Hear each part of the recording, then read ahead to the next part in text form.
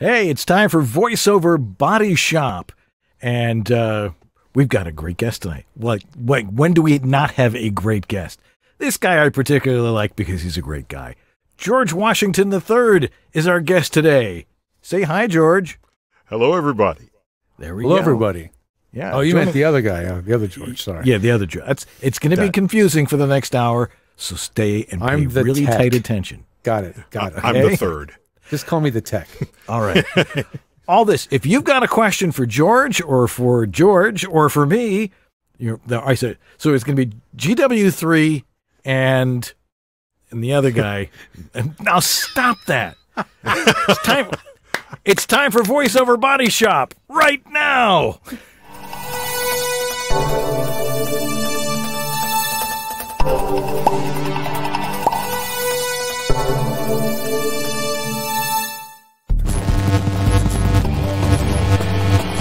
VoiceOver Body Shop is brought to you by voiceoveressentials.com, the home of Harlan Hogan's signature products. Source Elements, the folks who bring you Source Connect. JMC Demos, when quality matters. VOHeroes.com, become a hero to your clients with award-winning voiceover training. VoiceActorWebsites.com, where your voice actor website shouldn't be a pain in the butt. VoiceOver Extra, your daily resource for voiceover success. And by World Voices, the industry association of freelance voice talent. And now, here's your hosts, Dan and George.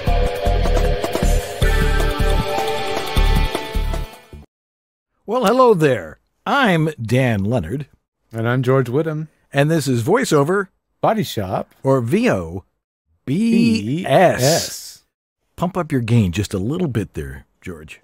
I need more gain all of a sudden? You need more gain, and I neither need less. Or I guess I was excited, and now I'm like settled in, and now I'm sort of calm again. So there you go. There's 3 more dB coming at you. All right. Now we sound a little bit more even. All right.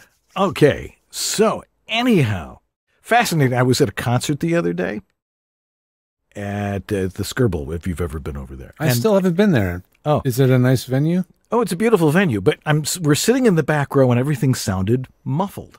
Mm-hmm. And then I thought about it and I started cupping my ears and I'm like, I'm hearing the mix better now. Then I stood up and I heard the mix a little bit better then. Uh-huh. And then I turned to Marcy and I'm like, we were in the back row. I said, let's go stand in front of the sound guy. And suddenly there was this magnificent sound. Because the speakers were too low, it was muffling everything. Yeah. If they raised them up 5 feet, it would have sounded fabulous. The state of the art now is that they're all hung, and they have like this thing called a line array, right? Right. So whenever you go to the Hollywood Bowl or this big, even in smaller venues, they will still even just hang 2 or 3 of those speakers because they don't need to throw as far. But that's the state of the art nowadays, and it improves the clarity in the back of the room. Yeah. See, now that was going on, and I'm thinking, oh, George would be throwing up by now. Being picky about audio definitely makes going to live things harder, but the bar is being raised all the time. We went to see we went to see Inside Out, Pixar movie, being screened in a parking lot by UCLA for anybody that signed up online could get in. And it was a full 7.1 surround playback in a parking lot. And it was impressive. Like it was. Oh yeah. You really got the full effect. I mean, I was like not expecting that in a parking lot. I was just expecting like stereo with some subwoofers. That would be fine. But it was rather impressive and a lot of fun. Especially because our pal Lori Allen is in that movie. Oh, outstanding. Yeah. So anyhow, speaking of outstanding, we have an outstanding guest tonight.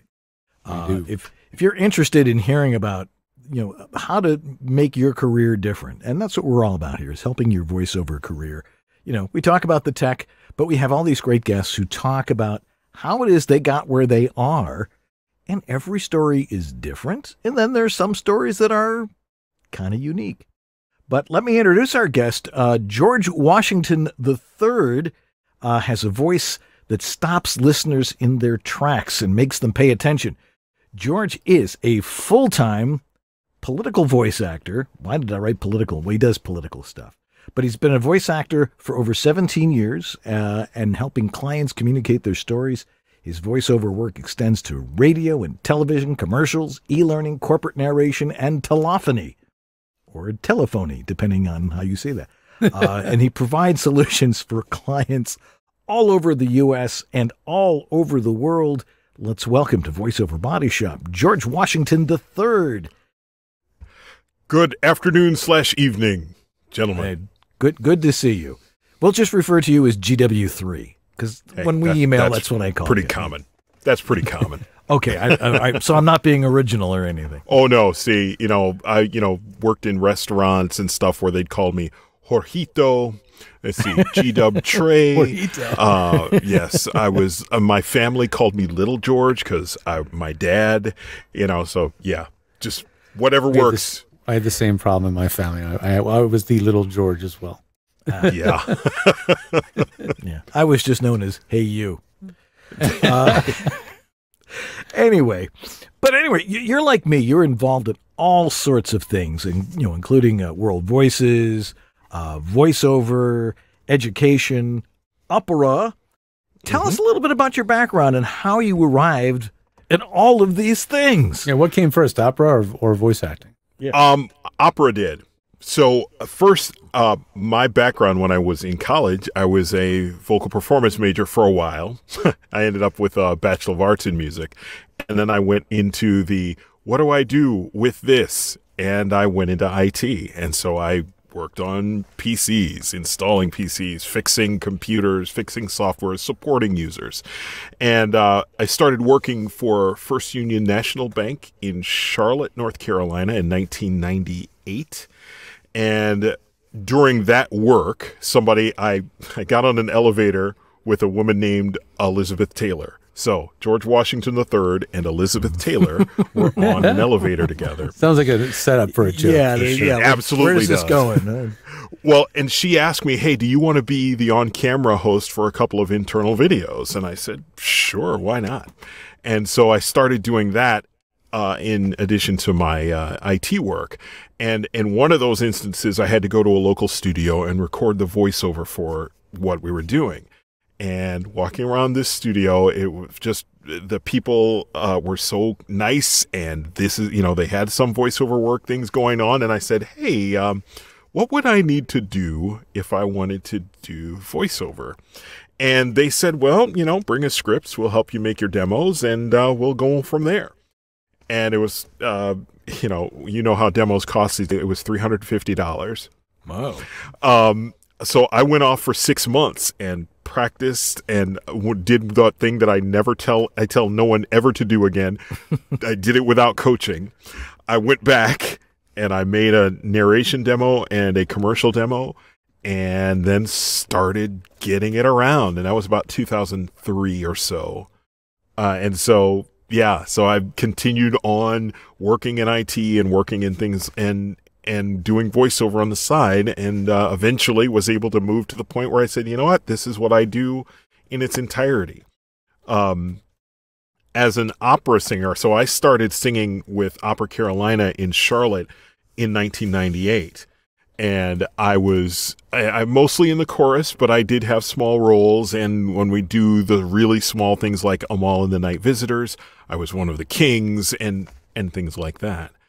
And one of the nice things is like, hey, could you come do our phone messages for us? So I do the phone messages for the opera company, and I do the in-house announcement basically to say, here is our primary sponsor, and don't use flash photography. So, you just even when I yes. sing, exactly. You just kept saying yes. Yeah. If you're going to pay me to do something, that is using my voice, generally, I'm going to say yes. But so I kept doing that and continued to do voiceover and keep trying to grow what I do. My goal was to make my living with my voice, and that's where we've gone. And things have reached the point where that's what I can actually do. That's great. Once again, our guest is George Washington III. As the discussion goes on, if you have a question for him, throw it in the chat room, whether you're on Facebook Live or whether you're on YouTube or wherever you might be watching this. But you can ask him a question. We will get to that in our next segment, because I know Jeff Holman is in there with his feathered quill writing down these questions and then, holding them up to us, and so we can see what those questions are. That's some 21st century tech right there. It is. The feathered quill? Yes. Well, it's only doing it for you, George Washington. Forsooth. Anyway, now you do it all. You do commercials, including political spots, e-learning, corporate narration, with so much competition out there now. And you've been doing it online for what, about 20 years now? Mm-hmm. When we first started 20 years ago, it was like, okay, it was kind of easy pickings for a lot of work. Now it's a totally different marketplace. How have you been able to differentiate yourself? What, as I like to say, what's your competitive point of difference that getting people's attention? Yeah, I like to say that my competitive advantage is my versatility, and I will do pretty much whatever kind of work there is. I don't do audiobooks just from a timing perspective, and I know that is an entirely different work world than I'm used to doing. And I've done a handful. I've just decided that's not where I want to be professionally. But I play up my versatility. I speak about my background as having an artistic background beyond just being a voice actor, and I make it really easy to work with me, right? And so I want people to know that if you're going to ask me for this thing, I will have it back in time. I will have it back so that you can make changes. I will make it. If you want to be here while I do it, you can be here while I do it. I've actually, most of the time we're doing it remotely, whether that's Zoom or whatever. But earlier this year, I did a narration for talking about the Rosenwald schools in the Southeast. And the Rosenwald schools were schools that were built throughout the Southeast with support from the then president of Sears Roebuck, because at that time, those schools for African-American students were not being supported by their local governments. And Julius Rosenwald put money aside and had people contribute and build these schools. So when they asked me to do the narration, I was like, sure. And the person who was there said, can we come and listen? And I'm like, are you sure? Right. And, this is not like I don't have a huge studio set up or anything. So they sat on the couch. The gentleman and his wife sat on the couch, and I turned on the monitors and I did what I needed to do. And the next time he's like, I've heard it. You're fine. I can do it over, Google Meet next time. I also, like, when I say I'll do whatever they ask, for the second version of that for South Carolina, they said, can you do on camera for us? And I'm, on camera is not a problem for me. So I drove down to Newberry, South Carolina, and I did the walk up and spoke the lines off teleprompter, gestured to the place, and then the next week we came back and did the actual narration. So I try to give them all the options and let them know what I'm fully capable of. Singing, everything. Yeah. How do you do your marketing? I'm going to assume you have several different tools in your toolkit. Well, I will admit I'm not the greatest at marketing. That I'm not. I have done less of it than I would intend to, but most of that's because getting ramped up and getting into doing things fully. Right. But I have been poking my toe into the LinkedIn process and doing those things and using LinkedIn as a process. I am pretty active on social media, but I don't point at the social media to make it say, okay, I do voiceover, please hire me. Because that doesn't really tend to have a ton of get back. Most of it is just establish that I am a known quantity, help the SEO, show people what I'm capable of. I mean, the stuff that I'm doing right now, I read poems, right? I do poetry where I read it. I say it's the hashtag is 1 minute of poetry. And I do if the poem is, sometimes it's over a minute, but most of the time it's a minute or less, I will do a reading and I will post it. And I just point out, here's something that I can do, and I hashtag it with voiceover as well. And so it's more of a, hey, I have these other gears too. and make people understand that, yes, if you need to do hard sell, I can do that. I can do this sports sell. But this kind of read where I'm making something into a conversation based on, on this poetic lines, those things work too. So I do have things like I use Close as my CRM, which lets you do some real organized, send the emails out and makes it a little easier. It can interface with MailChimp, and I'm working through how to make that happen with what I do.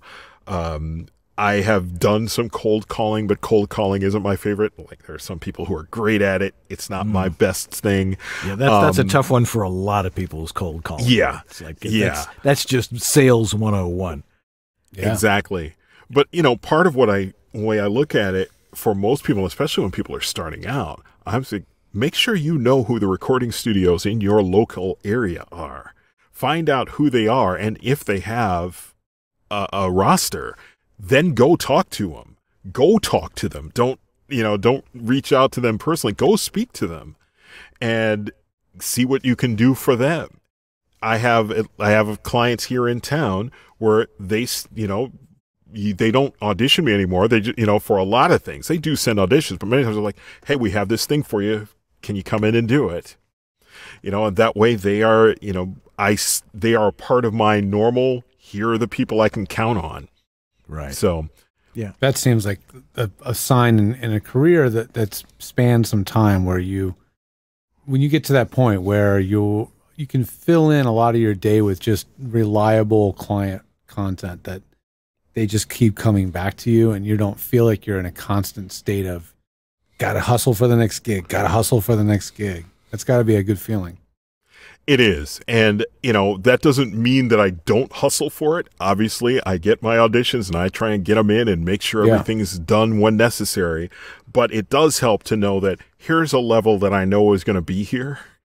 And then I continue to work on the rest of it to try and grow that. I'm not being greedy, just trying to make a living. Right? Mm-hmm. Well, you're just trying to make a living. That's the most important part. Once again, we're talking with George Washington III. If you have a question with him or for him or about him, throw it in the chat room. We'll get to that in just a little bit. So once you get a client, it's important to make them a client. And you've discussed the ways that you do that. That once you land a gig, you make them a client for life by making their life easier, and that's clearly what you're saying. How have you been getting most of your work? How do you get the initial work? So initially it was through production houses. Before I made an effort to reach out to agents. And so I worked with production houses and got work through them, built up basically a book of business saying, here's what I'm capable of and here's what I've done. Then reached out to agents, and I have multiple agents at this point. I have representation across the country, though I'm not specifically represented in the giant markets. That's kind of the next move from a representation standpoint. Right. But I have a lot of people who are doing, that I get work from. And again, I don't win them all. No one does. I try and remind those people who are starting out, you're going to win 1 to 2% of them. That's the way it works. And so you have to make sure that you are getting work from enough people that 1 or 2% isn't going to kill you by not having it available to you. That's just the way this work is. It is acting. It is people you're competing with a ton of people. And I know a lot of us say we're not competing. Yeah, we're not strictly saying you or me. It is that in the end, but that's not how we have to function. Right. I look at it as, I have always told people, this is not a rejection business. It's a selection business. And most of the time you're not going to get selected. You have to keep building it up so that more people do select you. And once they select you, they decide to come back to you over and over again. And that means being available. That means being easy to work with. Consistent. Yeah. And every single time. Now, when you and I first met, that's a good 10 years ago, I think, probably at FAFCON, and I found out you were an opera singer. and we usually will get into talking about operas, one particular opera or another. I've done a little bit of Gilbert and Sullivan and stuff. But have you found that opera singing really helped your career? I mean, is there something in singing in a very formal way like that helped you understand how to, obviously how to use your voice, but projecting is not really what they want anymore. And opera is definitely projecting because you're not mic'd or anything. Right. Exactly. That is the thing, is you're not necessarily using that particular skill, that projection. You have electronics. That's not the job. That's not the job anymore. Right. But you do learn how to breathe. And it is such a core need for what we do, being able to diaphragmatically breathe and not make it a big deal. Right. That is a skill that most people simply don't have when they come into it. And there's not a reason for them to have it, right? Unless they've been in a situation where projection is what they have to do. But then you have to work off the other parts of that projection, right? Stage actors who project, you're like, okay, remember, this room is a whole lot smaller. That's not where you're trying to go. You're not trying to push to the back of the room anymore. Right. So I think opera helped in, one, getting your breathing right, and you do have some acting that goes along with it, but you got to tamp it back a little bit because it is awfully large, right? You don't do small things on an opera stage. You're going to be big, right? Right, exactly. And so learning how to take emotion from something like music and then transfer that to the people who are watching, you're still doing that, but you're just doing it by doing it in speech. On a more kind of blatant space about how opera helps, I do get singing jobs now and again, where you'll see auditions that say, we need an operatic sound. I'm like, hey, I'm ready. I think my favorite one for that so far has been one I did for Fruit by the Foot. And the audition came in and they just said, hey, how long can you hold a note? And I said, how long do you need me to hold it? Right. And they said, well, send us an audition and just hold it as long as you can. And I sent it and they said, well, we don't need. That's what I've got then. So I ended up just saying Fruit by the Foot for about 8 or 9 seconds. Just hold it as long as they need it. Give it long enough so that they could use a fade. That was the whole point of it. They didn't believe you could hold it for a minute or something. Exactly. So, there are everyone, and just because that kind of jingle, that kind of singing isn't as important, don't see that in a commercial as much. But I think 2 weeks ago, I did another one that was just just 3 notes, for this thing. Same kind of idea, but I have that gear if somebody needs it. Right. So, that's what, now it's all about little short sound bites, right? Exactly. My jingle might be 3 notes. Exactly. And having that, and that can be any singer, right? I mean, if you know how to sing and you can get those 3 notes, you're in good shape. I like, because it is a particular style and people know when people do that, there's this, it's usually in terms of, it's going to be a parody. It's meant to be funny. Then I got that, I don't need to do the entire Toreador song for anybody just for a commercial. So, right. Yeah, I think a lot of people, especially when they're beginning, and George and I get a lot of audio from people. One of the things we notice is people breathing in the middle of sentences, which drives me nuts. It's like, if you can't read an entire sentence without taking a breath, you got a problem. I mean, there are people out there that that we probably all know. It's like they will talk and talk and talk, and you'll go, take a breath, take a breath. Shut up for a second. But practicing, as you were saying, diaphragmatic breathing, it's really important to be able to read 1 or even 2 sentences without taking a breath, and which, saves an awful lot of time with editing and stuff like that. It does. But I think what happens for a lot of people is if you're not prepping, and that doesn't mean you necessarily have to go line by line and look at every line and do all those things, but you got to get your eyes ahead of the text enough to know that I'm not going to have, I have all of this text to say.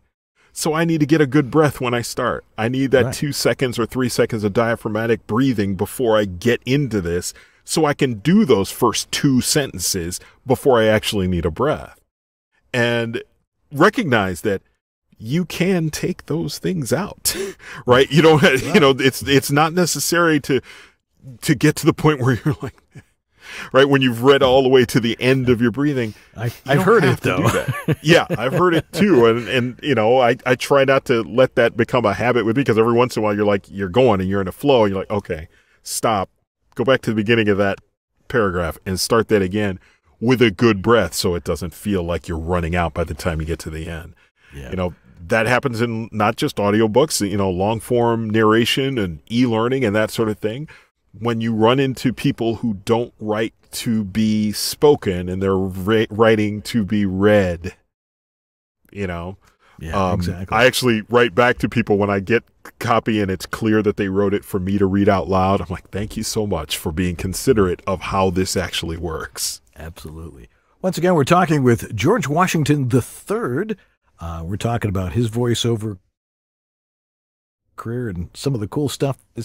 If you've got a question, again, throw it in the chat room, whether you're on Facebook Live or whether you're on YouTube Live, and we will get that question to him in just a couple of minutes. Now, one of the areas that you've been active in the last few years is the subject of diversity in media.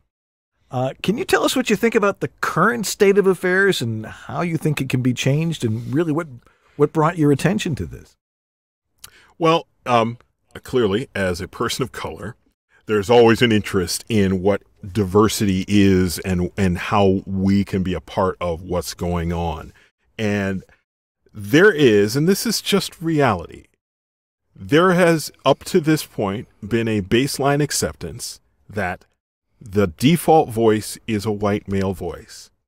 And that has been the way it works, unless it was advertising that was focused directly at the Black community or Hispanic community, and that would be the only kind of voice that you could use unless you're really speaking to that area.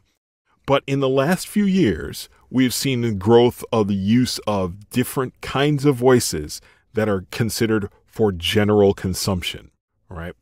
And that is a good thing. It's good to grow. It's going to be happening more and more. It's not just a matter of ethnicity anymore, as I'm sure people have seen non-binary postings, and I know that some people say, well, what does that even mean? That is up to the listener and up to the people who are doing the casting to say, does that sound like a non-binary voice? But I think that's all to the good. We are getting better at this.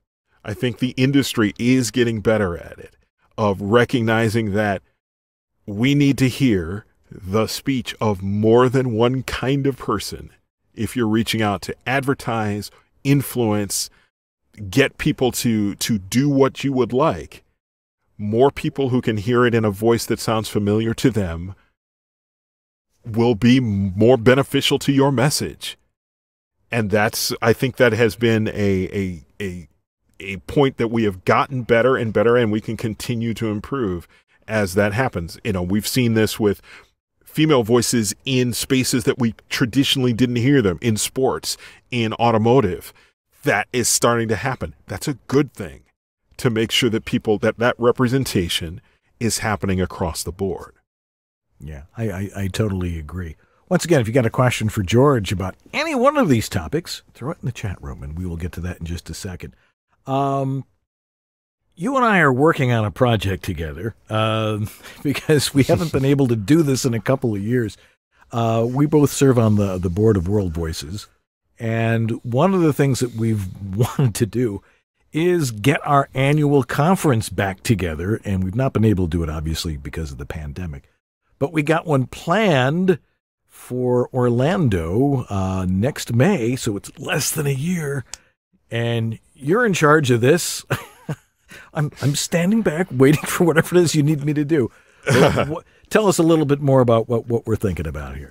So WovoCon, as you mentioned, is an important part of the World Voices community, in that this group of people should be organized around one of the main principles that we have for the organization, which is members helping members. And part of that commitment to members helping members should be face-to-face, meeting the people that were also in the organization, sharing of knowledge so that people all understand that their needs can also be met by other people in the industry who have similar experience. Not everyone has all the answers, but everyone has some answers. And we want to make sure that that is part of what we offer as an organization. And WovoCon, like many conferences, disappeared for a while due to the pandemic. I have specific experience with the whole pandemic and what kind of impact it can have on a life. And we did what was necessary. And we also had run into a situation where we had done it for 7 years or 6 years, and we had kind of tapped out on the people who had been organizing, and it's hard work. And we looked at it this year and said, we need to bring this back as a part of what we do to be of value to our members. And we want people to be able to come there, share their knowledge, get new knowledge, and be reminded that they are not alone. Because what we do is such an isolating business, in that we are working in boxes like these for long periods of time. And it's nice to be able to have those moments to talk with people and know that there is a shared community there. Now, we are different from the other conferences in that this is not, one, it's not a money-making venture for us, and it is specifically for our membership. And so we like to think that that sets us apart from the others. Not that anyone is any worse or better, but this is for us. And I believe that that's a positive thing that we can offer to our membership. Yeah. And on that note, we're gonna start to take a break here in just a second. But George, great having you with us. And again, if anybody has a question for him about any of the stuff that we're talking about, throw it in the chat room, because we love hearing from you and knowing that you're out there and watching our show and paying attention to what's going on out in the voiceover world. And George is one of those guys that's like really in there, in the trenches, doing what it takes. Anyway, we're going to take a break, and we'll be right back with George Washington III right after these important messages. Don't go away. This is the Latin lover narrator from Jane the Virgin, Anthony Mendez, and you're enjoying Dan and George on The VoiceOver Body Shop. Well, hello there. I bet you weren't expecting to hear some big-voiced announcer guy on your new orientation training for Snapchat, were you? This is Virgin Radio. Well, okay, we're not that innocent. There's jeans for wearing and there's jeans for working. Dickies, because I ain't here to look pretty. She's a champion of progressive values, a leader for California, and a voice for America. It's smart. It's a phone. It's a smartphone. But it's so much more. The files are ready. Don't forget to pick up the eggs. What time is hockey practice? Check out this song. It's the end of the road for Rick. It's just you and me, Rick. When hope is lost. The i8 from BMW. Who said saving the planet couldn't be stylish? Hey, it's J. Michael Collins. Bet you think I'm going to try and sell you a demo now, huh? I think they speak for themselves. But I will give you my email. It's jmichael@jmcvoiceover.com. Now, if Dan will stop waxing his mustache for a minute, we'll get back to the show. Inflated prices? Not at voiceoveressentials.com. Despite the nationwide inflation rate of over 8%, VoiceOver Essentials refuses to raise prices. In fact, they refuse to even say the I word. Their inventory is large on all their products, and they purchased them before the current economic conditions. It's simply wrong to increase profit, as many retailers are doing right now. So Harlan & Company promised not to raise their prices during difficult times for everyone. They'll stay the course, steady and sure, flat and firm, solid and steadfast. Okay, enough. You get the point. Unfortunately, they're under the same inflationary pressures as everyone else, and they'll need to restock in the not-so-distant future. No doubt there'll be sticker shock for them and you. So right now is the time to order that Portabooth Pro or VO1A voiceover microphone and their VO 2.0 headphones. Fight inflation at voiceoveressentials.com. Hey there, it's David H. Lawrence the 17th. I teach a curriculum called VO Heroes Pro, close to 40 classes on voiceover, performance, the business, the technology, the mindset. And with all those courses, I'm sure there are still things that I don't teach. And I'd love to know, if you wouldn't mind helping me out, what you'd like to learn. Is there something that has always puzzled you about our business, or something you just don't know about, or something that you wish you had a better take on? Go to voheroes.com/survey. There's a 1-question survey waiting for you, and that is, what would you like to know? I'd love to teach it. So, voheroes.com/survey. That's voheroes.com/survey. Let me know what I can teach you, and I thank you. This is Bill Ratner, and you're enjoying VoiceOver Body Shop with Dan Lenard and George Whittam. VOBS.TV. And we are back with George Washington III here on VoiceOver Body Shop. Again, if you got a question for him, throw it in the chat room. Plenty of time to do that as well. Let's see here. We got one question here starting off from Terry Briscoe. He says, I've done 6 different categories of voiceover in my first year. Everyone says that you should focus on an area that you're starting out, as you just said. You're someone who's known for their versatility. Do you subscribe to that philosophy? Why or why not? Clearly, you've spread yourself out in a lot of places. So, Terry, the way I look at it is, do all kinds of stuff when you're starting out, so that if you decide I'm going to focus on one, you know which one of those things you can focus on. Because you are going to have to find out if some of those things are things you like or not, right? If you start out right now, for instance, and say, well, I'm going to focus on audiobooks. Well, that's great. You better like audiobooks, right? My take on it has always been, do all the things until there's a reason to do only one of the things. It gives me the opportunity to try a lot of different things, to do different kinds of genres, to do different kinds of characters and all that.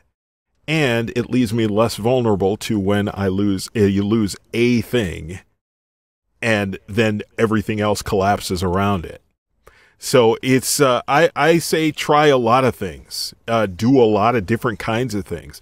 Some people will say that's not the right direction. It's worked for me. Right, and that's really what counts. I know a lot of times when I'm talking to people, when they're just starting out, my question to them is, what's your superpower?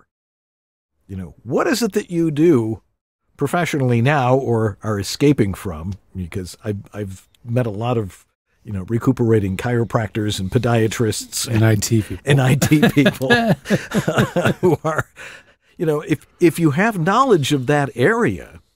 I mean, when you started doing voiceover, it was because you were in the business that needed you to do that. And, but if somebody's an expert in IT or military intelligence, I've heard that one, or was a priest or something along those lines, it's amazing where the opportunities are if you have that knowledge and that network to work with. Yeah. And that's one of the reasons that I say to people starting out is, once you have professional demos, tell everyone you know, everyone. Things will come from the most random places. I will give you a strange example. So when I started out in Charlotte, I was also doing on-camera work. I was doing some on-camera commercials and all that while being in IT too. So that didn't work out so much. But I had an agent here in town. I have, since we are no longer working together as agent and client, we're still in contact. I have sung at her mother's, sister's, and unfortunately her husband's funerals.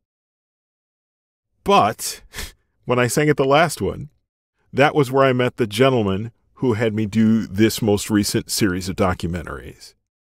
Because they heard me sing, we did the work, we talked real briefly. They reached out to me later and said, we think you're the right person to do these documentaries. Tell everyone, tell them all the time. And one of the things I also say is, don't ever tell them you're aspiring. You are a voice actor. Right? You are a professional. Yep. Once you have professional, real demos, you are a voice actor. Don't give them a reason to think, well, you're just new into this and starting on. This is what you do. George, you got a question there? Yeah, I wanted to know more about the tech in your studio. What are the tools that you like to use? We obviously see your mic, but there's some more something going on that mic arm I wanted to talk about, and then just tell us about the rest of all the things we can't see in your frame. So I have this Neumann TLM 103 here. I also have, and I'll swing it into the camera a little bit here. I also have this shotgun mic, this the Sennheiser 416, and as you noted, I have them on this swing arm here in this Studio Bricks booth. My interface is an Apollo Twin Duo, a Mark II. My M1 Mac Mini is sitting outside, and so it runs everything else in here. And I have another monitor sitting outside, so I have two monitors to work on. And if I'm going to do any kind of editing, because occasionally I make videos and whatnot, and I run Premiere out there so I can edit on a larger screen, on a 35-inch screen. And yeah, this is the Studio Bricks VO edition. I put a keyboard tray in here so that I can just sit here and type as well.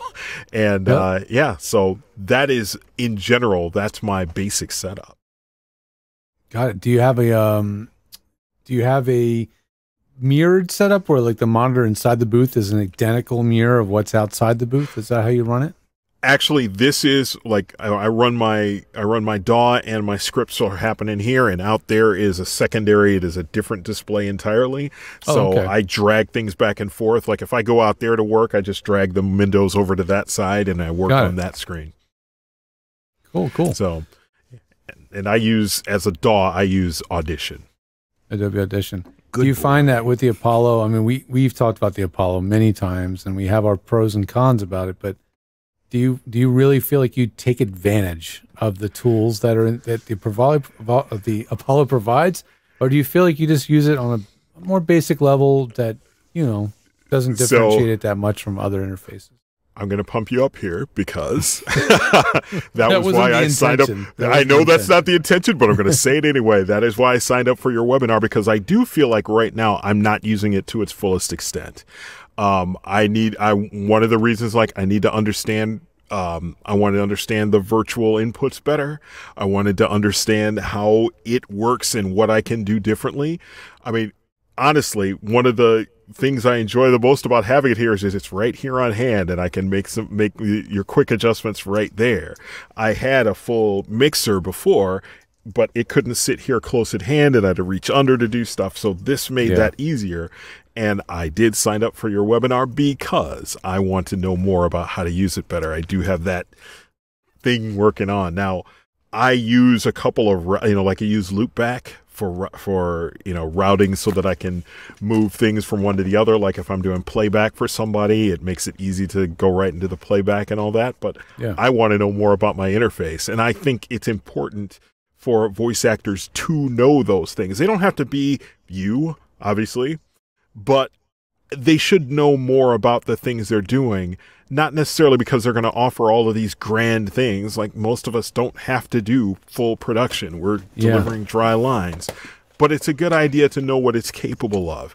For instance, like in Audition, most of us will never use or very rarely use multitrack, but occasionally you might have to listen to some music while you do your record and know how that works. And you can just put that in multitrack and hit record and record against what's happening there. And then just, mix down just your lines, and there you go. Yeah. And you can have video too. You can drag a video right into and have the video on screen and work with exactly. Pictures, so you need to know a little. You need to know enough to be dangerous, I guess is the best way to put it. And that's why I want to know more about that interface, because I want to know what's the best way for me to use it, especially since I have two microphones connected to those outputs. What's the easiest way to switch back and forth? Because Audition looks at that piece of hardware, instead of those inputs per se. So being better about doing that, I think it's important to know all that. Yeah. Why would you use the 102 or the 103 versus the 416? Good question. Well, some of it is because I've done video games, right? And they generally don't want the 416 for mixing purposes, or at least that's what they say. Now, you and I both know that some of the reasons they say that is gatekeeping. Right? It's because they're saying, hey, we only want this kind of microphone. And they'll say it's a 103 or a U87. And I'm like, yeah, most of us are not having U87s hanging around in our studio. Right. But I like last year, I did a few video games, and I do a lot of stuff where the 416 is like my home base. And I personally wanted to say, you're not going to tell me the reason I didn't get hired is because I didn't have this available to me, right? Exactly.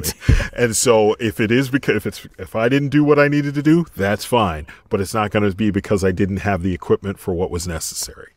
Yeah, I don't think I've ever heard of somebody not getting the job because they say, "Well, I've got this type of microphone."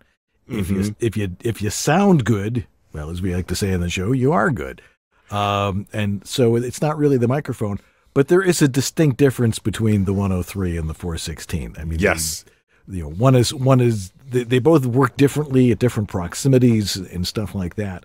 But clearly the 103 is a lot mellower for a voice like, let's say, yours or mine. Definitely, that is my description is the 416 is sharper, and it's sharper and brighter, and for a lot of things, it's ideal for what I want to do. But you wouldn't say if you're gonna do an audiobook, you wouldn't necessarily say that's your best choice because it is a little more ear fatiguing.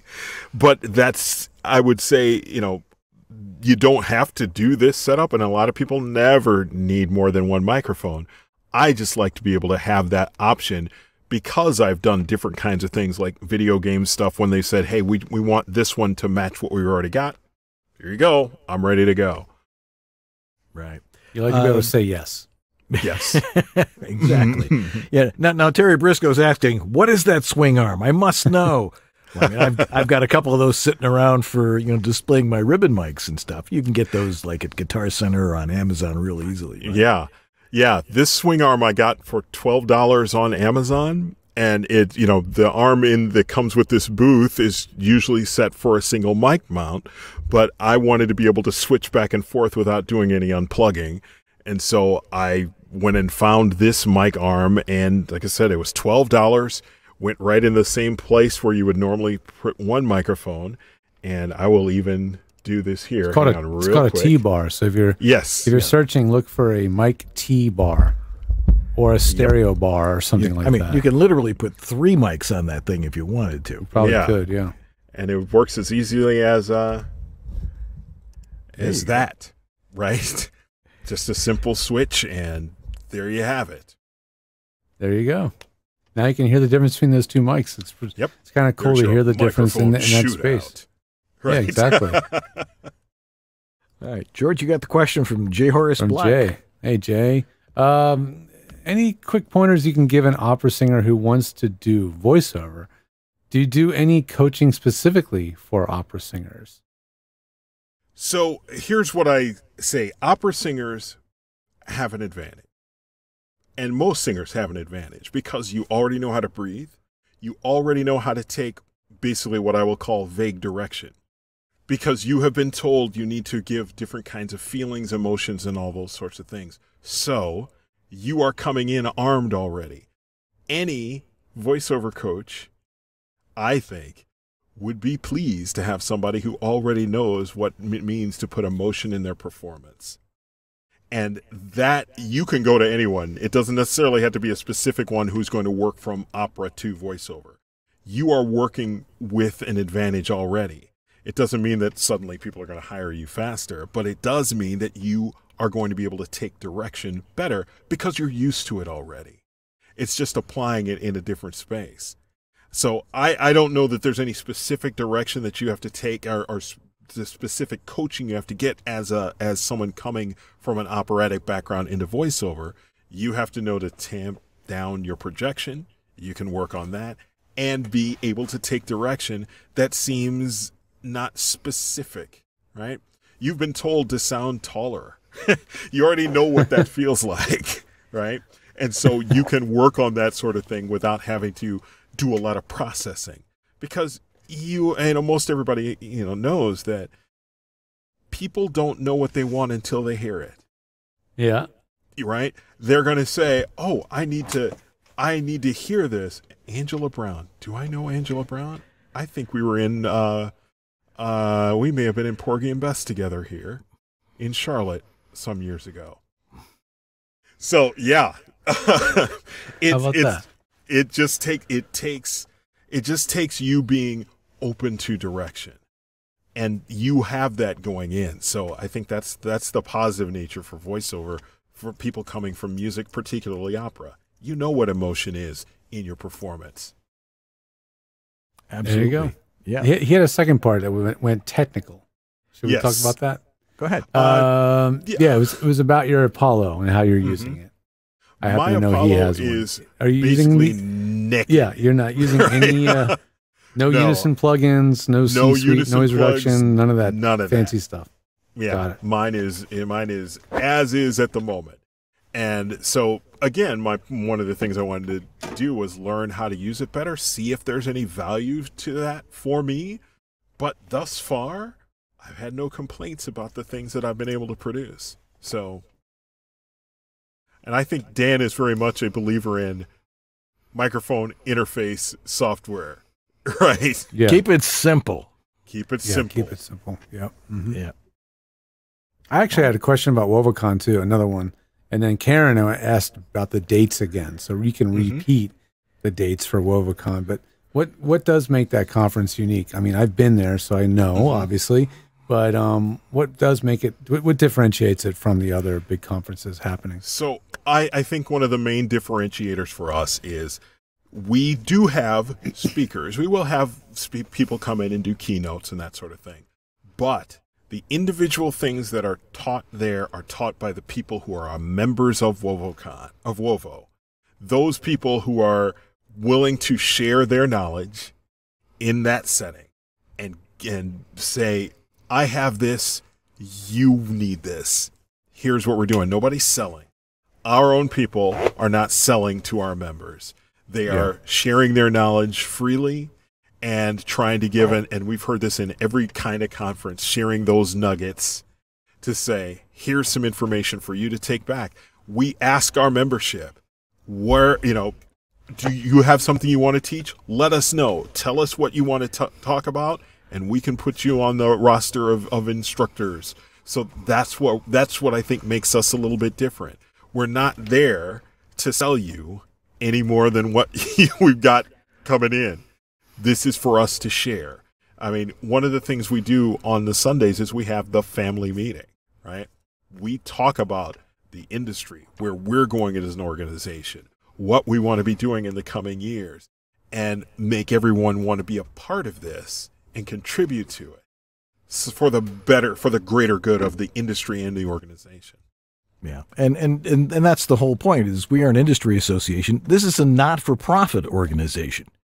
We're not, as George was saying, we're not there trying to make money off of this, because as George and I will tell you, we're not making any money off of it. We're doing this because it's important to the industry. So that's why we want people there. It's because it's fun. It's great to meet the other people in your community, and of course exchange ideas and stuff. And a lot of that goes on in the lobby and out in the hallway, and that's what makes it such a fun conference. And because it's not commercial the way a lot of these other ones. It's not like, here's 10 agents who are going to tell you how to do this stuff. No, here's a bunch of other voice actors in our organization who tell you how they do things, sort of like what we're talking about right now. And that's not to say we don't have agents involved, right? We do have some agents involved with us, but they're not there to sell. I think that's the most important. Yeah. And it's going to be May 3rd, 4th, 5th? 4th, 5th, and 6th. 4th, 5th, 6th next year. Yes. Yeah, so we're going to celebrate May the 4th be with you. Yes. And Cinco de Mayo that same weekend. Talk about a party. Yeah. And bring your lightsabers. And a birthday. My birthday. Yes, and his birthday. So. In Orlando, Florida. Let's make sure we understand where we're going to be. We're already in Orlando. So can't wait to do this. Now, somebody's asking, when will the demo be ready to use? Demo player ready to use? I'm really excited about this, and I thank you for providing it. It's going to be ready probably this week. People have been testing it. We got all the bugs out of it. It's definitely gonna be hitting the main road this week. So we know what we're talking about. So World Voices, as one of our benefits for membership, is we are providing a demo player that you can use on your website, and it is HTML5 based, as I believe is the word. It plugs right in. It's just a bit of code. It adds your demos, and they can be played back, and you don't have to invest in anything. And that's part of what we're doing to offer our membership as a thing. And we're going to be improving it as we go. We've actually talked about here are the features we'd like in the future. Absolutely. Well, George, it's always just a pleasure to talk to you no matter what. But thank you so much for being with us on our show today, and we really appreciate all of your knowledge, and we look forward to having you on again real soon. If people want to get a hold of you, where do they go? I am at voevolution.com. That is my website, to be rebuilt soon, but voevolution.com is where you can find me. You don't need to rebuild it. It works great. It's one of the best websites I've seen. Anyway, George Washington III, thanks for being with us. Thank you. All righty. See you, George. All right. We will be right back and get ready to wrap it up and re-rack it for Tech Talk right after these messages. Yeah, hi, this is Carlos Alazraqui, the voice of Rocco, and you're watching VoiceOver Body Shop. In these modern times, every business needs a website. When you need a website for your voice acting business, there's only one place to go. Like the name says, voiceactorwebsites.com. Their experience in this niche webmaster market gives them the ability to quickly and easily get you from concept to live online in a much shorter time. When you contact voiceactorwebsites.com, their team of experts and designers really get to know you and what your needs are. They work with you to highlight what you do. Then they create an easily navigable website for your potential clients to get the big picture of who you are and how your voice is the one for them. Plus, VoiceActorWebsites.com has other great resources like their practice script library and other resources to help your voiceover career flourish. Don't try it yourself. Go with the pros. VoiceActorWebsites.com, where your VO website shouldn't be a pain in the you-know-what. It's time to thank Source Elements because they are still supporting VOBS after all these years, at least 5 or more. And at this point, boy, you know what Source Connect is, right? Yes, you probably do, right? You've been watching the show. You've been listening to others in the voiceover community talk about it. And there's no doubt that it's well loved. In fact, some minor proof of how much people appreciate Source Connect and Source Elements is they just won an award. They just won an award at One Voice Conference and got Best Service Provider for the voiceover industry, which is amazing. It was weird because I was in the same category. So, I mean, I'm honored to have lost to Source Elements, because these guys are the real deal. And they've been serving audio industry and voiceover industry specifically for as long as I have, if not longer. They've been there really since the beginning, almost, of the home studio revolution, honestly. Anyway, I won't go on. You guys know who they are. Go, if you haven't needed it yet, then you probably have your demo license already. If you don't, go over to source-elements.com and get your demo and start playing with it. Start getting used to how it works and learning why it's what producers really prefer to use in voiceover productions. We'll be right back right after this. You're still watching VOBS? Apparently you are. Anyway, we're going to re-rack it for Tech Talk here in just a minute. So if you've got questions about home voiceover studio tech, which I know that's one of the reasons you guys come here, throw those in the chat room as well. If you got a problem or a question or something along those lines, we will get to that in the next hour. Anyway, so next week, It'll be Tech Talk number 85. Or if you're staying live, like you should, you'll be able to play along with us here. Let's see here. What else we got going on here? You've got a webinar for Twisted Wave coming up. Yeah, this time I'm doing audiobooks. So I've taught Twisted Wave for just sort of general beginners, more advanced, and now audiobooks because, well, anybody knows that records audiobooks. There's a lot of minutia and a lot of organization and workflow to be really efficient. So I'll be teaching that. You can sign up for that at georgethe.tech/webinars. And while you're there, right underneath the big banner or the picture of me on it and stuff, right below there's a raffle copter. What the heck is that? You can sign up and be entered to win a free webinar pass to whatever webinar that you want. You just follow the prompts on there and you can share it with your followers, and that's how it works. The more you share, the more tickets you get, essentially. So check it out. Cool. Thanks for listening. Yeah. We've got our donors of the week, large pile of them, starting with 949 Designs. That's our good friend Lee Pinney. That is. Jonathan Grant. Casey Clack. Christopher Epperson. Sarah Borges. Philip Sapir. Tom Pinto. Shelley Avellino. Brian Page.